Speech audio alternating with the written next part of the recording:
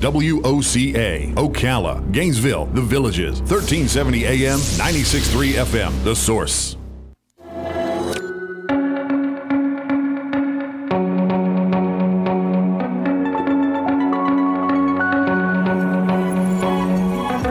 All right, 5 minutes after 10 o'clock. Nice looking Monday. Hope you're doing well. So we do a lot of different things around town to try to help out with different fundraisers, etc. And we're not the only ones. One of the guys who does fundraisers a lot is one of the editors for the newspaper, the Star Banner, and he is a butler. He's not. He's the ultimate. What do you call him? Ultimate. Personal. He's a personal butler. Yes. But he's the editor at the Star Banner. Okay. Yes, he is. I don't know Jim's actual time, but anyway, so he does it really well. Oh yeah, he gets into the character. He does it really well. And when I talk to him, like when he's just the editor, he's a different guy. When I talk to him as the butler, he's like, he doesn't want to get out of character, so he'll stay there. He's James. He's James. James the butler, and he never, wavers. You get a ride from home, James. So one day I was talking to him when he was out of character, and he was telling me that it all came from he was a fan of the TV show called Downton Abbey.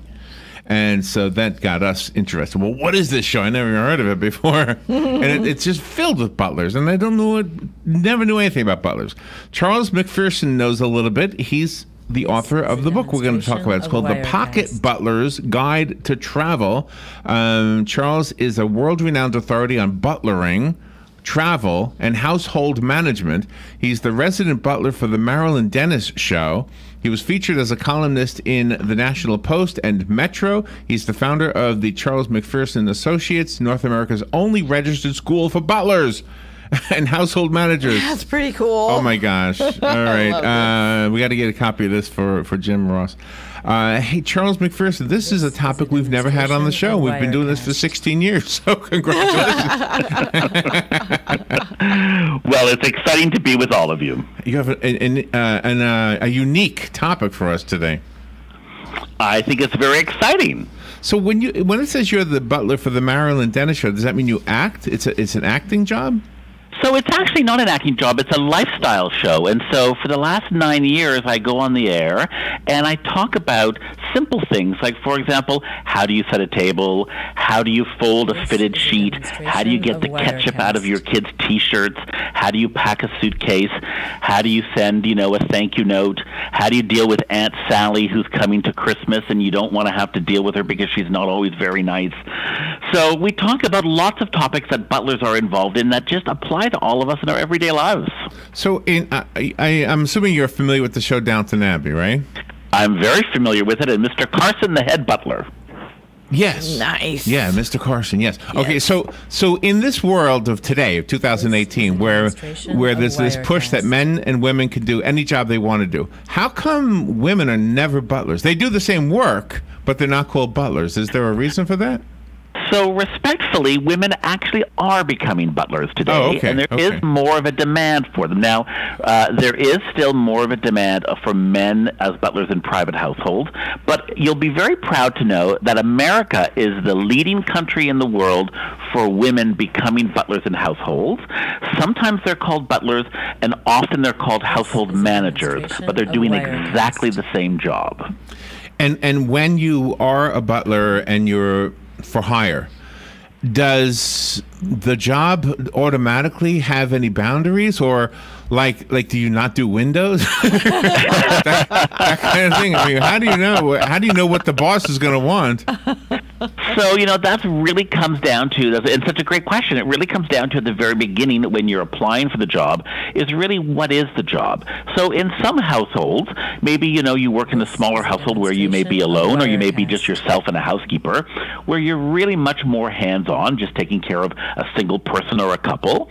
And then there's households where you might be taking care of multiple staff. And, in some households you can have 10, 20, 30 staff, and therefore your job becomes much more of an administrative job of taking care of the other employees who are running the household.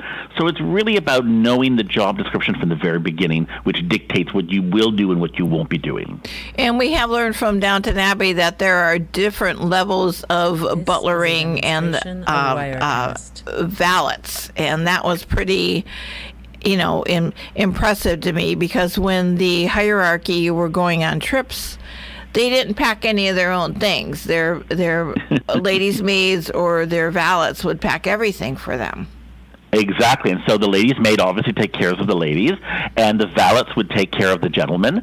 And so what's fascinating when you look at the period of Downton Abbey, which is the Edwardian period in England, so it's the very early, 1904 through till the First World War, 1914, 1915. So in that Edwardian era, it was fascinating because even the staff had a hierarchy. So the most important person would be at the head of the table, and the least important person would be at the end. So they had the same hierarchy as their employers did upstairs as they do downstairs. Oh, that's interesting. So now, is this a British thing that we've adapted, or did it come with the baggage when we decided to move over here? That's a great question. So what's interesting is that butlers actually started in France, is where the first butlers really were. And in France it was called the bouteiller. And so the butler was the gentleman who took care of the wine, which of course is very important.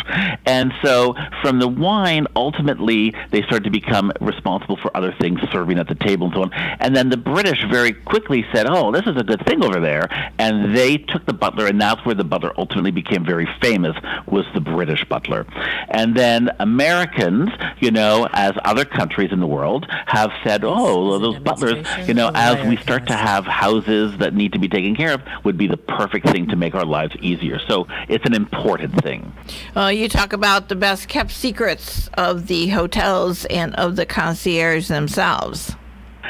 So, that's the most important thing that I've learned, because I've traveled a lot, in my career and so on. And so, for example, last year I did almost 130,000 air miles, which is a lot of travel. Wow. And I never know if it's a badge of honor or a badge of stupidity. But, the one thing that I've learned is that the concierge is the secret to the city that you're in. So a lot of times we think that they're just there to do restaurant reservations, but they know everything from how do you take the subway, where can you go and buy, a present that you might need for someone, or where's the local pharmacy and what time can you go because you need to get some aspirin or some toothpaste. They know everything about museums. So the most important person, I think, when you get to a city and into the hotel is to make best friends with the concierge, because they know everything that you're going to be wanting. Okay, we've picked your brain a lot about being a butler, so I want to be sure we're fair to the book. The book is advice for every traveler, from planning and packing to making the most of your trip. So is this if you're traveling with an employer, so you are the butler, or are you on a vacation and your butler collar is down? Yes. So the book is really the tips and tricks that I learned not only when I was working as a butler, but also when I've traveled privately, of the best ways to travel around the world. And it doesn't mean the best ways are the most expensive, but what are the most, the easiest and the most logical things for all of us who travel, because even myself as a butler, I don't get to travel with a butler. So how can we make all of our lives easier when we travel? Because traveling is stressful, no matter how you're going to travel. All right, so give us some tips. Robin and I both just got our first passports ever. Yes. Never had one. The only foreign country I've been to is Canada. and now you need a passport for that. So I'm very proud. I'm very excited that the two of you have a passport now. Thank you. So just think of where you'll be able to go. So the most important thing, and so this is why this book is going to be perfect for the two of you now that you have passports, is the most important thing, and the theme of my book is really about being independent. You can't rely on other people to help you. And so the example is, when you're traveling, for example, on an airplane, always have a little something to eat or to drink in your bag, because sometimes you have delays delays, and you may be stuck on an airplane for 2 hours on a tarmac where you can't go anywhere or do anything. And so being able to, the flight attendants don't have anything for you to eat or drink while you're stuck there. So for me, it's about being independent. When you're traveling with kids, making sure you have something to entertain the kids, or something to keep the kids happy if they're hungry or thirsty or whatever. So it's all about being independent. That's a good tip. Yeah, my problem is I'd have to say, okay, don't eat this yet, don't eat this yet, don't eat this yet. I'd sit down and eat it and be done with it. Hey, wait a minute. The more that you kind of are ready to be independent. So when you go to a foreign country, if you're going to take a taxi, kind of you've researched. Okay, so I'm going to land in this airport. So Google, how do you get a taxi there, and making sure you have local currency, making sure that the bills that you have in local currency aren't necessarily too big. Because an example is, if you land in the United States and you only have $100 bill and you're taking a $10 taxi ride, they may not have change for you for such a large bill. Yeah. Or some taxis won't take a large bill. So making sure you have some small bills. And even though this world today really, we can go very far on debit cards and credit cards, some countries still don't have that in a taxi the way we do in America. And so again, it's about being prepared so when you get to the other end, you're not stressed. I like to pack for different occasions when I travel, and usually I overpack, but I like to take some fancy clothes for going out to dine, and then some just knocking around clothes. I run the gamut. Is that a good idea, or am I just like overpacking? Well, I tend to be a bit of a heavy packer myself, so I hear you loud and clear. But I think what you need to ultimately do is think about what are you planning to do, and, putting all your clothes out, for example, on the bed before you even start to pack the suitcase. What kind of goes together? How can you mix and match? Usually trying to stay monochromatic in one color tone gives you even more options to move things around. And then think about, are you really going for dinner? And if you're going to go out for dinner, for example, to a restaurant with different people on 2 nights, you don't necessarily have to have 2 completely different outfits because you're with different people. And so trying to think about that will help reduce, the amount that you're packing, because, we all now have to pay every time we ship a suitcase, and every suitcase costs money. So thinking about that might help you save some money, or at least not having to lug so much stuff around. And shoes are very important to me. I like my heels, but I like my flat boots too for walking around. Yes. And so what you need to do is think about also where are you going to be walking, because, if you're going to be, going out for dinner, or if you're going to be in a city where you're going to be walking around, you need to have comfortable shoes. And so that's really important. There's nothing worse than not being comfortable with your feet. Where are you right now? Did I ask you this already? I can't remember. No, you haven't. I'm in Toronto, Canada right now, which is where our office is in our school. And, another thing that I think is really fascinating is that, 50% of our students are American that come to our school. Is that right? So Yeah.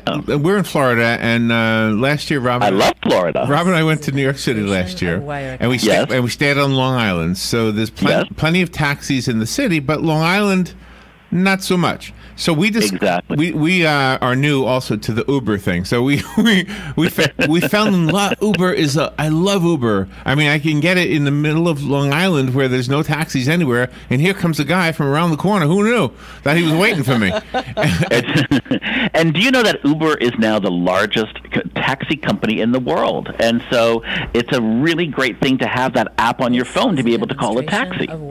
So this is part of what I want to ask you. When I'm in that city, I think I know how to get around. But is the local travel, like once you get from the plane to the city, then you have to get around locally. Is it always as easy as it is in New York, where you just call a cab or an Uber or something? So that's a really great thing. And so that's, again, where, you need to do a little bit of research ahead of time of where you're going, because the answer is no.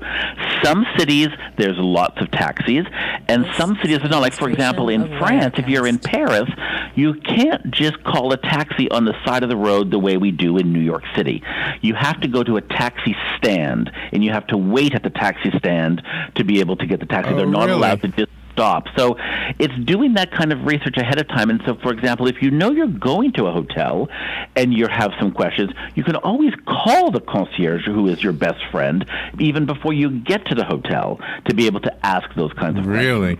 You know, in Disney World, they have rules, too. We went to Disney, and we wanted to go from one Disney property to another. And so we called Lyft in this case, right? Yes. And I can see on my little map on my phone that she wasn't where we were.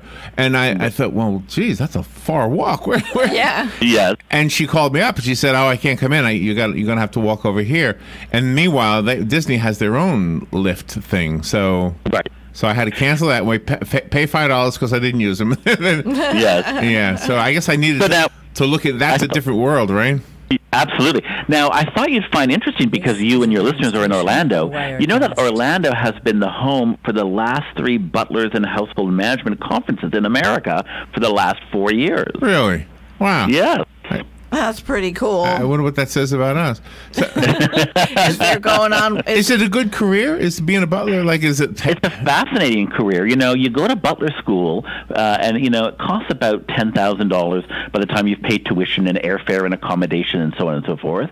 And you know, the average student graduates with a job within 3 months of between $50,000 and $60,000. Wow. And within 3 years, you're at $75,000 to $80,000. And you know, with 5 years, if you've continued to learn your craft, you're easily at $100,000 to $125,000. So it's a very, very profitable career if it's something that interests you. You have to know your employer, though, right? I mean, if he likes his knife on the right side, you have to put it on the right side, right? Mm-hmm. Yeah, that's the art of observation and learning, and absolutely, what are the preferences? And you know, it's an interesting job, but you know, we also have to have our boundaries, because you know, in an office, we all know how to conduct ourselves, but you know, our place of work is actually in your home, and we're touching your underwear because you know that's the kinds of things that you know we need to organize for you. So it's also a very different relationship, because if you're touching someone's underwear at the office, that's a problem. Yeah. Do butlers live on site? Good question. And so most of us actually do not. Most butlers are live out. So what's great about that is it allows you to actually have a personal, private life. Of Wirecast. And but you're not downstairs, right? Yeah. Well, but you know, in some households you do live in, or you know. But for example, myself, when I was a working butler, I always had my own apartment, you know, away from the household. But whenever I was traveling with the family, quite often I would stay with them wherever they were. So I might be staying in the same hotel where they were, and I would be traveling with them. Or if I was going to one of their other properties, I might be staying with them. So sometimes you can have a live-in also. Were you expected to be a babysitter too? Of Wirecast. So no, although my family that I worked for did have children, the children were, you know, a little bit older. They were, you know, 8, 9, 12 kind of age. So, you know, they have nannies or they have people who take care of them. But I mean, sometimes, you know, you need to be able to be around. And so sometimes I had them in the car with me and I'd be driving them from A to B. Oh, that is absolutely fascinating stuff. Absolutely fascinating. What happens what should a person pack in their carry-on for fear that their luggage is going to be lost, and how long does it take to find it? So you need to think about where you're going. So, for example, when you go, for example, to a southern vacation, sometimes you don't get your room right away. So having, you know, a bathing suit and a T-shirt and some sunscreen, you know, kind of thing in your bag, your carry-on, is a great thing to have. I think always having a little bit of a toiletry of a toothbrush, some toothpaste, you know, a little bit of deodorant, you know, is always a nice thing to be able to have with you also. And, you know, just having a change of clothes. So I know we try not to carry too much on the plane, but I try to be able to bring stuff that if my suitcase doesn't arrive for, you know, 10, 12 hours, you know, worst case scenario 24, I've got enough just to try to keep me comfortable with whatever else I can get locally. Nice. Can I ask some questions about your experience as a butler? Like, absolutely. If you're standing at the end of the room while they're eating, like, are you allowed to say, "Oh my gosh, I got to tell you guys a joke"? Are you allowed to? So, first of all, it's very rare that you actually stand in the dining room and stare at them while they're eating. That's, what they do in the movies because it's funny in the movies. Okay. But in real life, we tend to actually leave you alone, and so we might walk into the dining room, obviously, to serve you. And, we kind of check in and out. But think of like a waiter in a restaurant who kind of, comes by the table every once in a while and checks on you. That's what a butler is doing. We're not standing beside, behind the chair, all at formal attention in most homes. That's very rare. So have you ever met a butler that is like the evil butler on Downton Abbey? We keep going back to that. Yes. I like that guy. How come we love that guy? How come he was one of those guys we loved, but he was always mean to people, right? Because we always love the mean character. We love, to be able to root for the good one and to hate the evil one. And, it also makes for great television. But, I have unfortunately seen a couple of mean butlers. They really do exist like in any profession. I'm sure you'd find this hard to believe, but I'm sure there's a couple of mean radio announcers, too. Yeah, every other radio station. Yeah. They're all mean. How do you keep from getting stressed when you're a butler? So the most important thing is you have to realize, first of all, that what you're doing is a job and it's not your life. And so you have to try to disassociate what's happening in your employer's life from your life, number one.